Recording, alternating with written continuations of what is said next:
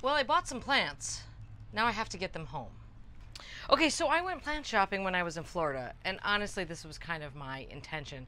So I did bring down a duffel bag in my suitcase so that I can throw my stuff in a duffel bag, check that on the plane, and bring all these home in my carry-on. By the way, it's totally allowed to bring plants in carry-ons. You might have a problem with something like an agave that could be potentially used as like a weapon, but the TSA is totally fine with you carrying plants on a plane. But it's pretty important to keep them in your carry-on because the temperature in cargo holds can get quite cold, and since we're dealing here with definitely tropical plants, that's why the carry-on situation is happening. But there is a way that I sort of prepare plants for travel that involves both keeping them light and keeping them safe, and I'm going to show you how we do that. First, I'll just show you quickly the plants I have. I picked up several bromeliads. I really wanted to add some bromeliads, and they're expensive to buy online, so I thought I'll just buy them here because they're very inexpensive in Florida, relatively speaking. I also bought, this is, I think it's called firecracker plant. This is practically a weed in tropical places, but I saw some of these in some containers at Chanticleer and loved that texture coming out, and so it's been on. I'm sure I could probably find it online somewhere, but again, I'll probably pay a lot more. This was $5. I also, just because I liked it, picked up a blue fern. I just liked it, so that's why. And then my mom picked up a couple plants I'm going to take home for her too. This is Duranta, and I think the plan for this is that she's going to use this in containers. So we have two of those. Those are little guys. Those won't be any problem at all. So let me show you how we go about doing this. Okay, we're going to start with this guy, and the first thing I'm going to do is, you see all these beautiful flower spikes? We don't need those, so I am taking the kitchen shears out of the condo, and we are cutting those off. Remember, I have to keep these plants alive. These will not go outside in my garden for another, 3 months probably, maybe a little bit less. So there's no need. We don't want flowering right now. We are just trying to keep this baby alive. Now, I picked these plants up from the nursery, I don't know, 4 days ago or so, and so we've just had them on the porch doing their thing. I have given them a little bit of water, but not a lot, because I don't want soaking wet root balls to have to pack, honestly.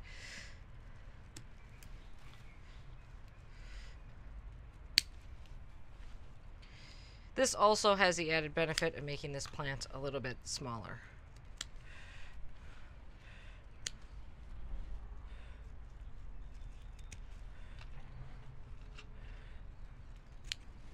Okay, I think most of the flowers are cut out of there. There's a few left in there. I have this box that these plants came in, and that's where we're going to make our big mess today. Okay, next step is to take it out of the pot. Now, if you have room, you can certainly transport things in pots. There's nothing wrong with that, but the soil is the heavy part. So what I'm doing here is I'm just going to knock off, as much soil as I can manage. This is a pretty tough plant. I do not worry about how this plant is feeling. It'll manage this, because I will plant these the second I get home. Next step is we take some newspaper.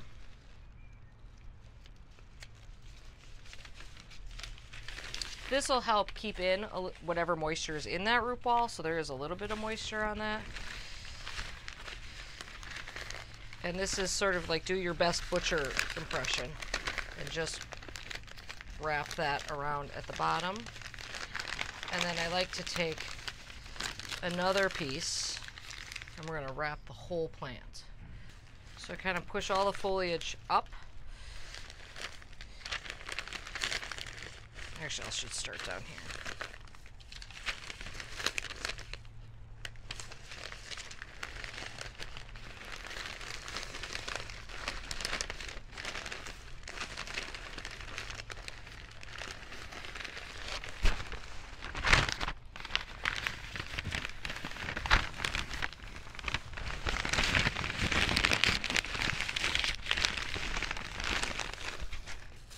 And then everything goes in a plastic bag from the grocery store or wherever you can find a plastic bag or something to, you know, that also keeps some moisture in, but it also keeps it from making a big mess in your suitcase. Okay, tuck this guy in here like this. Okay, that's the process. Now we have to do it with all the rest of these plants. Okay, next I'm going to work on some of these bromeliads because this could be a little bit of a challenge. Now the nice thing with these is that I picked out, I have 4 different kinds here. This one's called El Dorado, and I got 2 of those, and both of the ones that I picked have pups over here. So my hope is to divide these so I can get, I was trying to maximize the number of plants I got. This one is called Super Fireball. This one kind of grows in a cluster, so I will leave those 3 together. And then I don't know if this one has a name. Guacamole. This one's Guacamole. A couple of those have pups too. So the goal here is to keep these in one piece, and that is, I don't know, a little intimidating. So interesting, the root ball on these is really, really damp. So I'm going to be real careful here. Now, a lot of times if you order a bromeliad online, by the way, you know, bromeliads keep water in their cup, which is how you're supposed to water this type. So there is some water in there, which I will dump out right before I put this in newspaper. So bromeliads, you know, don't need this soil, but they do need roots, obviously.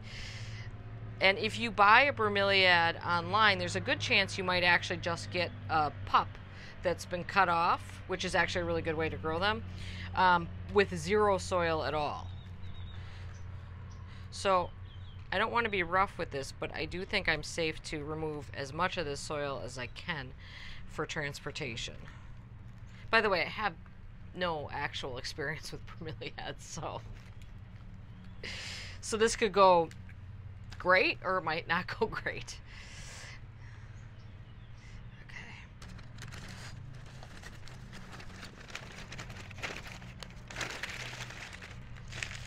Okay, now this is the tricky part with these guys, because what I want to do is try to gently fold the leaves up, but not tightly, because I don't want anything breaking off.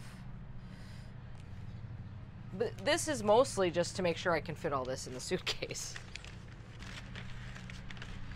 Okay, that is about as tight as I'm comfortable pulling that, which is not super tight, honestly. Okay.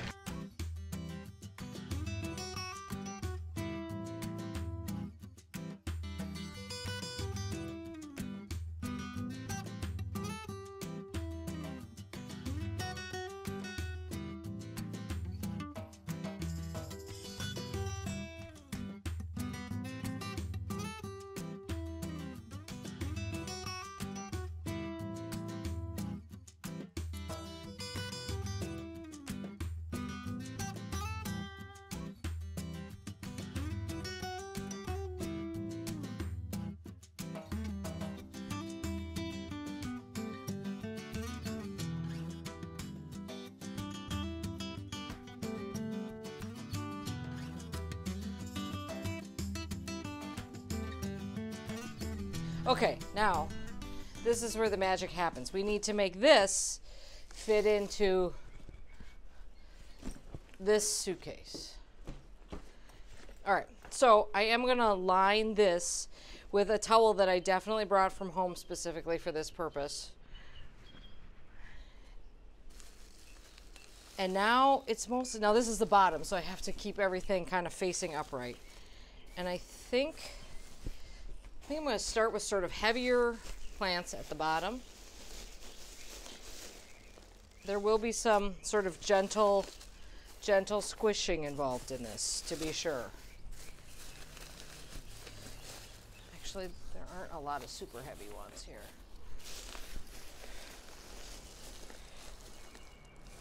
So those are the bromeliads. And so I just have to be conscientious of the fact that their leaves are up here so that we don't give them the total malachi crunch there. These guys were kind of heavy.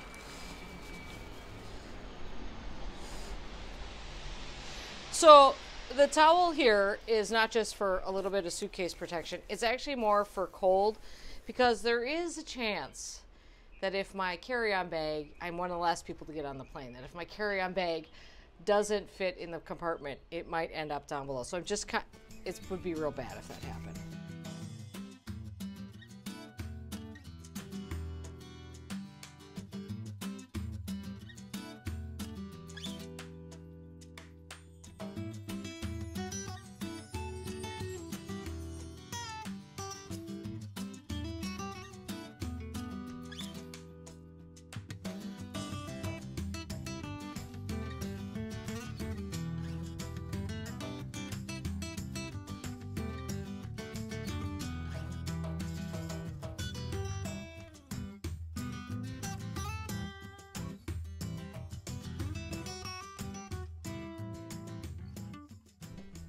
That, and then I'll just, oh, it's no problem. Good. Actually, there's way more room than I thought.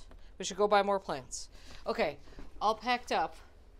I'll see you when we get back to Wisconsin to see how these plants went.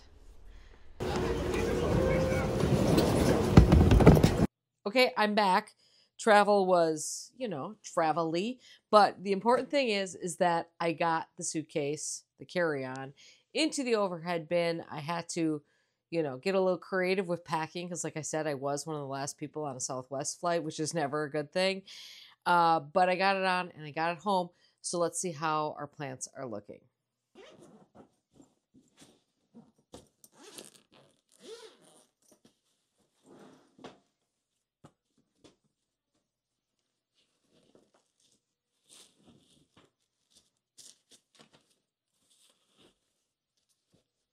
Okay, I'm going to unpack some of these and then I'll show you how they're looking.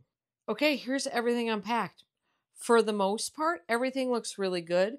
On these guys, these Durandas, is that what they're called? My mom's stuff. I just crushed the root ball, so I should be able to slide those. Actually, if I can find the right size pot, I should probably be able to slide those straight into a pot. I would say the only thing that I noticed is that we've got some sort of twist. The leaves got a little bit twisty on some of the bromeliads. I'm assuming that we can take care of that they'll just grow out of that. But I don't see any damage. I think everything is looking, honestly, really good. The only bummer here is that now I have to pot these all up tonight.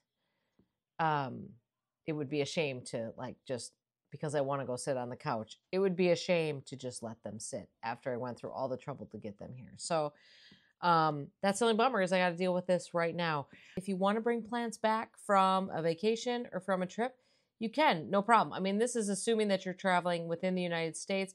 I would guess that the rules to Hawaii are much different. And then remember that you can't bring in any plants that are invasive in a specific state. So just be aware that you can't bring in stuff that's not allowed to be brought into a specific state. Whether the TSA knows what's what, probably not, but just be a good person and do the right thing anyway. But you can do this. It's no problem. Not a single person at any point in the airport said anything to me about this. The only time I've ever been questioned about bringing a plant home in a plane was when I bought a plumeria cutting at the Philadelphia Flower Show many years ago. And they really wanted to know what that was because they weren't sure if that was like a weapon or what. And when we said it was a plant, they did not believe that. So that's it. Anyway, feel free to go on vacation and bring home plants. Just always bring an extra bag so you can check your stuff and bring the plants in the carry-on.